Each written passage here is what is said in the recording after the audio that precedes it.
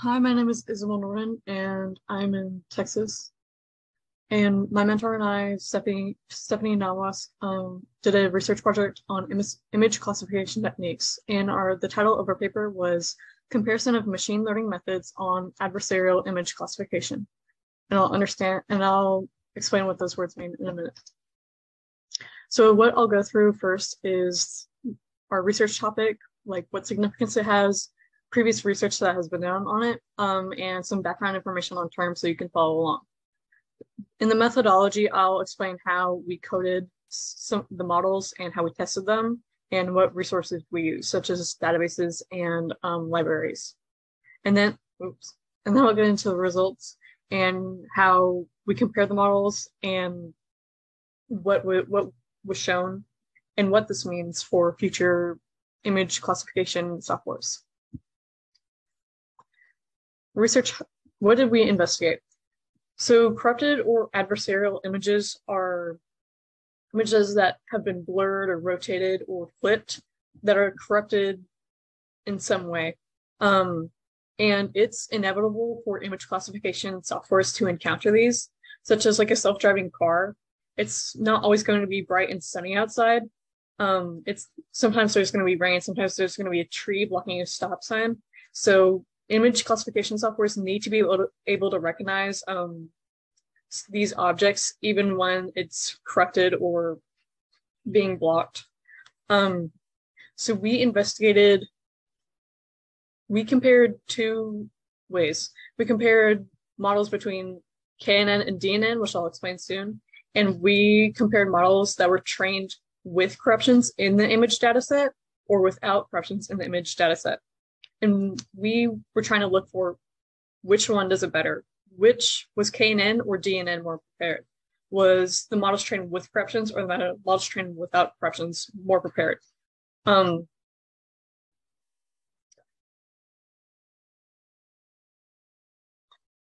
does this matter? Why does the accuracy of image classification with different approaches matter? Like I was talking about, with the self-driving cars, they need to be able to see. They need to be able to be. There's a lot of public mistrust in self-driving cars, so they really need to be on their best working when they're out and about. So they need to be able to deal with these corrupted images. And there's other technologies such as there's multiple health institutions are taking advantage of machine learning to identify diseases in pictures. But what if this picture is blurry, or what if the file is corrupted and it misdiagnoses it? What happens then? Here's the background information. What are some different approaches to image classification and how do they work? So here I'll explain what KNN and DNN means.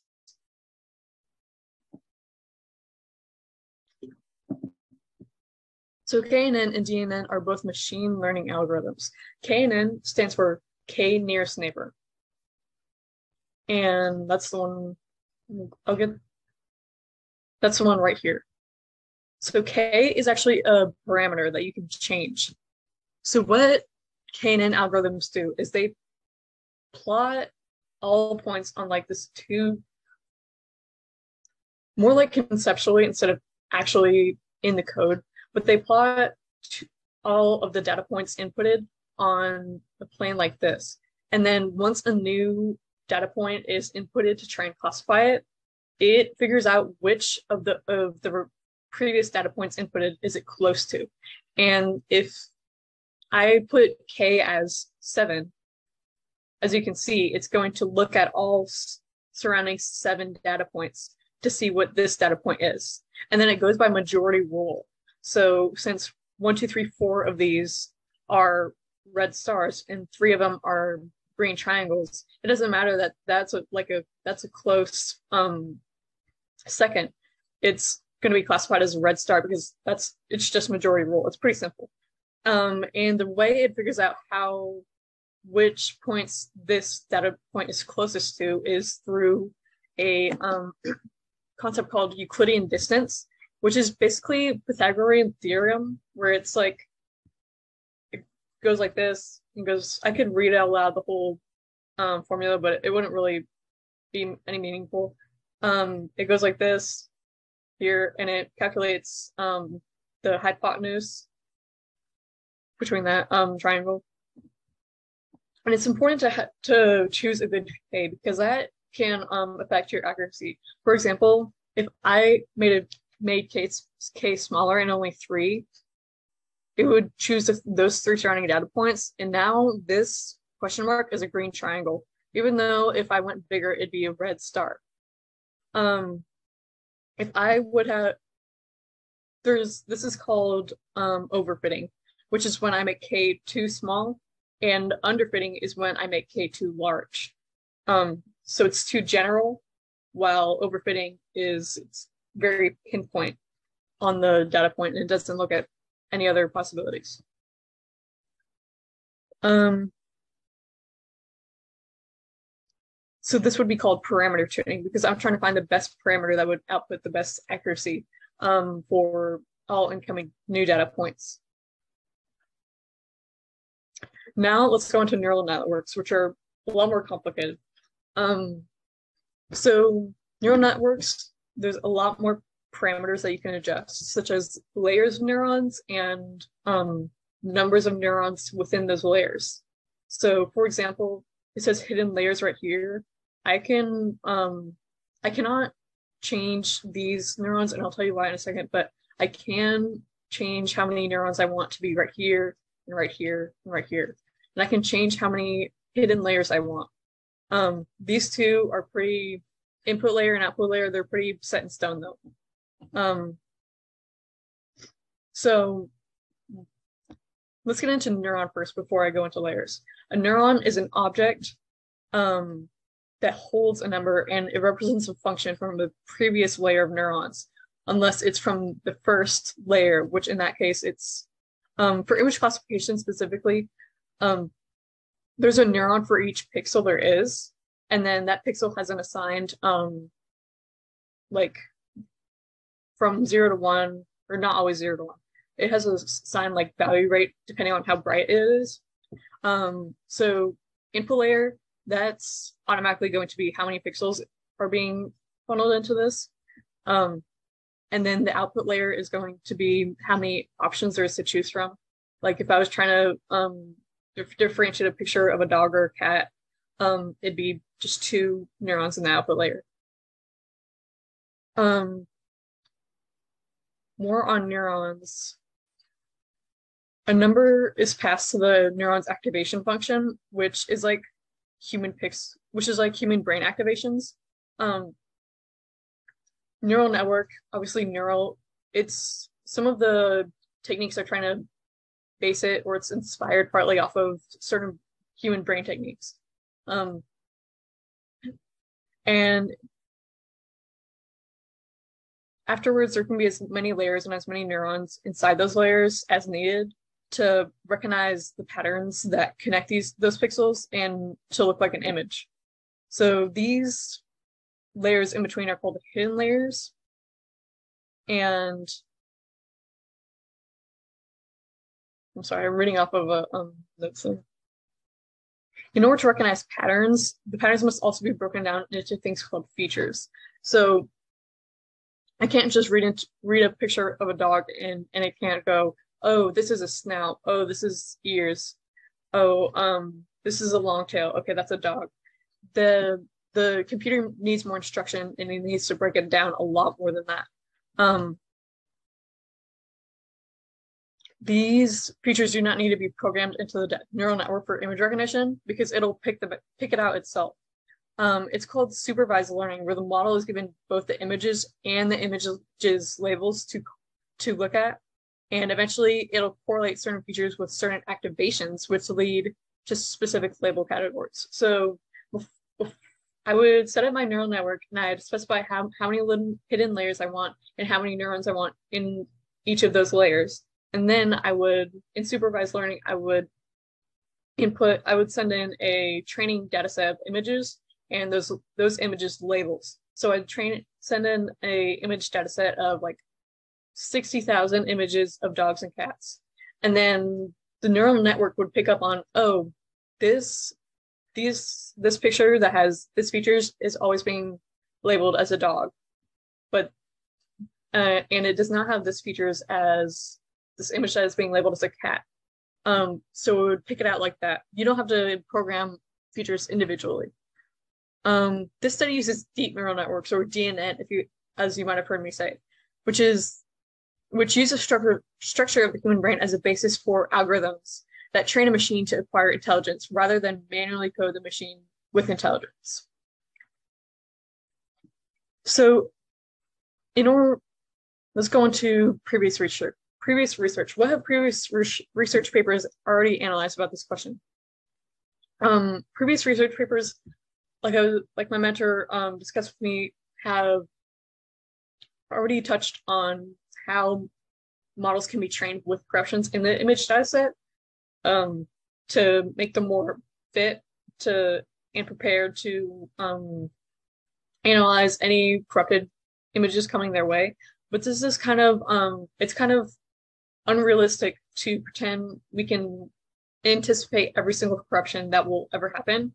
Like for self-driving cars, yeah, you can include trees blocking the stop sign in the data set, or rain, or where it's raining, but you can't anticipate all possible corruptions that could happen on the road. It's unrealistic and unfeasible. So how do we make sure that these image classification techniques are still safe? And how do different approaches compare? Making the models. What libraries and datasets were used? We made 12 models in total, and I'll break those down into 4 categories. Okay, so the first category is KNN or DNN. 6 of the models we trained with KNN, and the other 6 we trained with DNN, or deep neural networks. And then each of those 6, we trained half of them with corruptions and the other half without corruptions. So 3 with corruptions with KNN, 3 without corruptions with KNN, and then 3 with corruptions DNN, 3 without corruptions DNN. And then each of those 3 we trained with these image data sets. So this one, we chose these because they're regularly used in data science research projects, and they were already processed. So we could have read them into the model easily. So this one is called MNIST handwritten digits. This one is MNIST fashion, and this one is SciFar 10. Obviously, these SciFar 10 ones look a lot more complex than handwritten digits. So that's going to be seen in how accurate the models are in reading any SciFar images. It's pretty funny because it's like, I'll show you. So we train, I'm sorry, my Zoom is blocking apart. So we trained 12 models in total. How did we test them? What were all 12 models tested with, and how many times? Each model was tested 25 times during the experiment.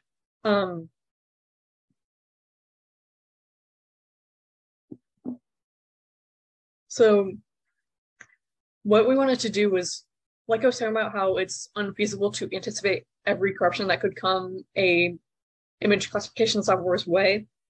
We wanted to test with random corruptions instead of like set corruptions, because otherwise that'd be a little contradictory if we set certain corruptions while trying to see how the software is fair when they're faced with unprecedented corruptions.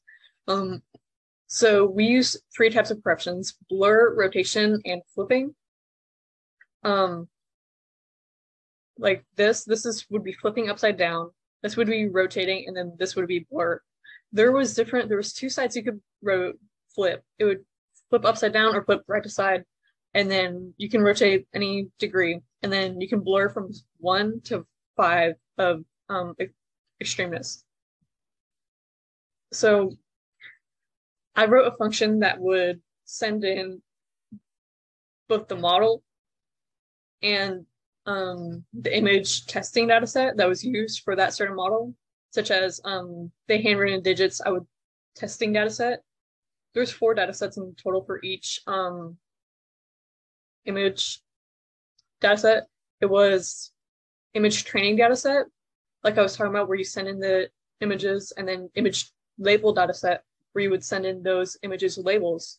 And then there was image testing data set and label testing data set, where it would predict what these image testing images were, and then it would compare its accuracy against the labels that it actually had.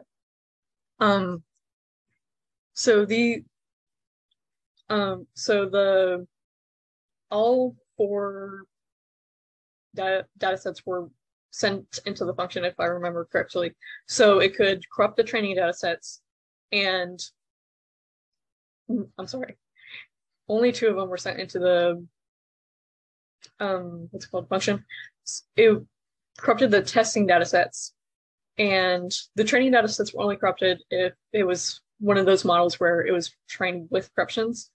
And then it checked its accuracy against those corrupted testing images against the labels. And it would randomize whether it was flipping upside or right side. And it would get a random number of how much to rotate, and it would get a random number of how much to blur. So usually there would be like all 3 of these corruptions on top of the picture, which is pretty crazy, because for the computer to read, because it's used to getting just like a 6 like this, but now it's blurred to the 5th degree, it's rotated 270 degrees, and it's flipped right side. So it's understanding how much it dropped in accuracy. How do we record the accuracies, and how are they calculated and displayed? So here is an here's an example graph of how it was reported. So here, x-axis is levels of blur. This is where I wanted to make a example graph to like make it more easier to understand before we get into the heavy scatter plots. So here is percent decrease in accuracy, and here is levels of blur from 1 to 5. And you can see the decrease in accuracy is increasing as we blur it more. We recorded percent decrease in accuracy instead of accuracy itself, or difference in accuracy, because all 12 models, they're not going to all start at the same point. After they were trained, they had an accuracy recorded. You trained it, and then you sent in the image testing data set and the image label data set, and then you recorded how well it did on there, and that was its starting accuracy. But not all 12 models have the same starting accuracy. For example, the SciFar 10 models that were trained with SciFar 10, the one with all the transportation and the dog and stuff, and the colorful images, that's going to start at a very much lower accuracy than the handwritten digits is. And the DNN was already like 8% less accurate than the KNN to start off with. So, and that doesn't mean that DNN is automatically less strong than KNN. It just means that there was a limit of time as well with training the DNN, because deep neural networks can be trained for weeks, and you can fine tune how many layers there are and how many neurons are within those layers. There's just an infinite number of parameters to choose from. Then KNN, which is literally you just choose K. So that was a limit with training the DNN. But in order to take this like fall behind into account, we reported percent decrease in accuracy instead, where we took the original accuracy. It's like 8 in the morning. I can't remember the formula for percent decrease. We took the original accuracy and we took the new accuracy it had against the randomly corrupted images. And then we calculated percent decrease with that. So here's the results, part 1, which is where I'll compare KNN and DNN. So here are the two, this is percent decrease in models trained with uncorrupted images, and here's percent decrease in models trained with corrupted images. But we're not going to worry about how those two compare right now. We're going focus on how these red and blue dots compare. So first, let's look over to CIFAR KNN and CIFAR NN. This two little dots right here, it makes it seem like those neural networks did a very good job in keeping its accuracy the same with the CIFAR images. But if you remember, I was talking about how those are much more complex than handwritten digits. So I think CIFAR NN started about like 10% accurate, and from there, there's not much lower to go. There's so it can't decrease that much more. Well, CIFAR KNN, I think it started maybe like 30%, which is why it's also lower than the rest of these, because the rest of these had a pretty good starting point, like 80 or 90%. So let's look at the models with uncorrupted images first, and then we'll see if that pattern is reflected on models with corrupted images. So I'm going to ignore the CIFAR KNN because that's with the time limitation of not being able to train the neural networks, it did cause it to be kind of, I don't want to say useless data, but it showed how training your neural networks well at the beginning is important. So digits KNN and digits NN, or DNN, you can see the majority of neural networks had a bigger drop in accuracy than all of these KNN tests. So these are the 25 dots. These are each line is 25 dots because they're tested 25 times and run into the function 25 times. So it's important to look at the majority of the data, like look at these as a collective rather than which is just more higher up, because you need to look at it first to see, okay, the majority of data is positioned right here, because that'll be important later on where it's kind of confusing because one part is higher up, even though the majority of the data is lower. It'll make more sense once I get to the part where you need to remember that. So we can see here that the digits neural networks, they had a bigger drop in accuracy than the K neural networks. And that's the same thing right here.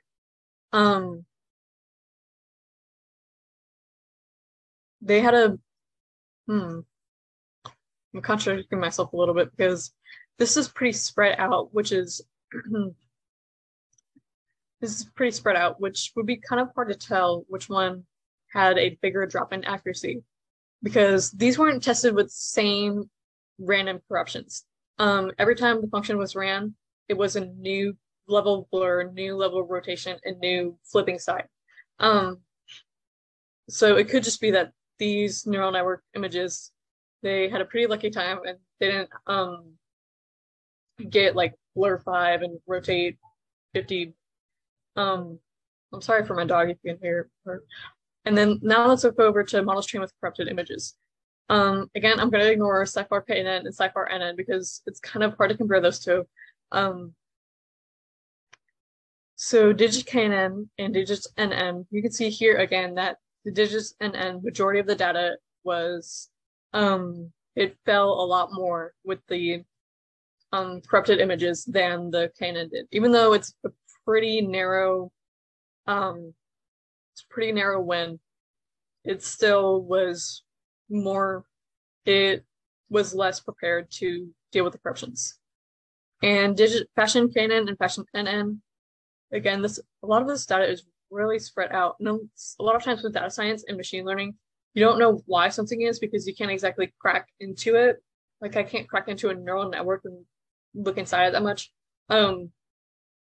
which is kind of like hindering when you're trying to think of reasons for stuff, like why is KNN better than NN in this instance? But with enough data, you can come to a conclusion. So the data here is pretty spread out. Again, like the same data here. And while KNN, it has the same patterns. If you can see this little space right here and this little space right here. But let's try and look close and see which one had a bigger drop in accuracy. So I'm going to cut off the majority of the data, like about right here. And it looks, I think KNN and NN, this was an exception I read about, where KNN was less well prepared to deal with it. So results part two. Let's compare the corrupted, train with corrupted, and train without corrupted. So now, how did training with corrupted images versus a clean training set affect both models? So let me draw back a little more into methodology for a second. The way we trained the models with corruptions was it was set amounts of corruptions to mimic how previous research was only training with precedented corruptions, such as precedented amounts of blur, like stuff you can predict. Like I can predict a self-driving car is going to be obscured by a tree or some rain or some people. So it was in the image data set. I split it in half and then I corrupted a fifth of those images with each level of blur. So blur 1, 2, 3, 4, and 5. And then I rotated it at 15-degree intervals. So I don't know how many sections that would be, but it would be 15, 30, 45. And then I flipped it upside down and then flipped it to the right side and then alternating like that. Versus the models with trained without corruptions, I just sent in the image training set that was already provided in the database.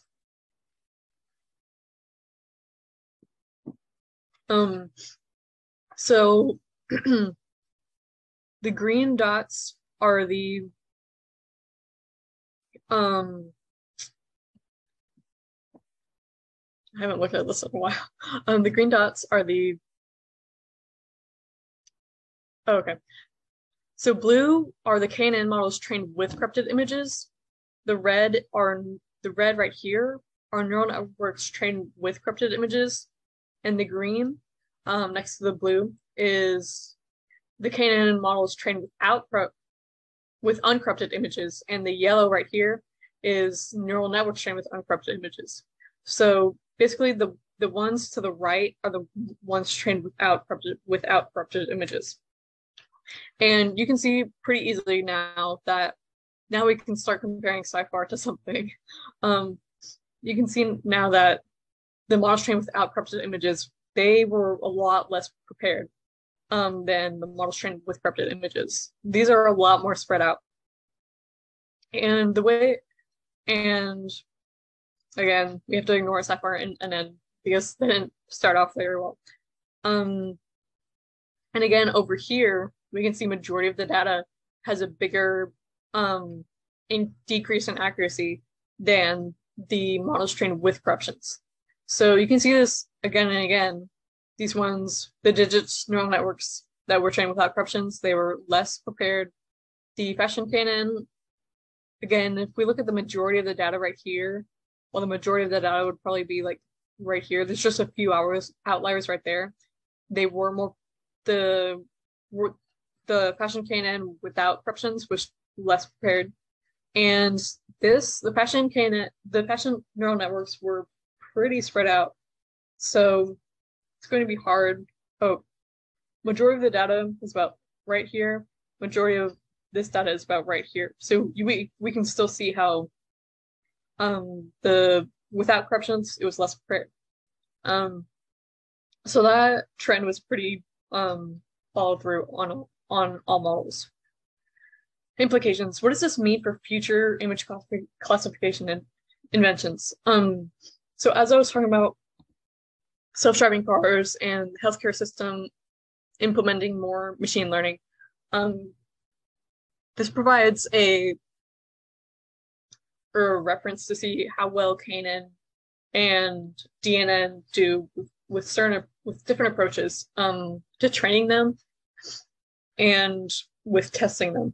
So there's new approaches must be developed in order to ensure that the accuracy range for corrupted and uncorrupted images for like life-saving or potentially fatal software such as self-driving cars and life-saving like disease diagnosis is airtight in its accuracy. And there's already new approaches being invented, such as ran train, um, which I'll read the names for the reference in a minute. Um, ran train, which it would prove useful to bring deep neural networks models up to the same levels of accuracy as the KNN models, because the research paper was on how to make it more robust. Robust means more like flexible, more robust when faced with corrupted images. Like it was like a different approach to training DNN models. And that paper was written by Ji Young Park, Lin Lu, Jiyoung Lee, and Ji Sui Lee. I didn't know if we were supposed to put our references in the slideshow, but I just wanted to name who was making the new approaches. Thank you so much for your time. Or let me talk about my experience with my mentor for a second. It was she was so helpful. I went into this not knowing any data science models or any of that, and I didn't even know that much how to code in Python. But by the end of it, she had explained it so well, and she had like dumbed it down for me so well, that I now feel like I have a pretty um good or intermediate understanding of these concepts. And I'm very grateful for that, because it was very useful, and I'll definitely be using this information in the future. Um she was very open in communication, and she always offered help, and she provided me with many resources on how to get a head start in knowing what KNN is or DNN is. Even before the mentorship started, she emailed me some resources, and um, she provided me help like whenever I needed it. She was great. And thank you for your time.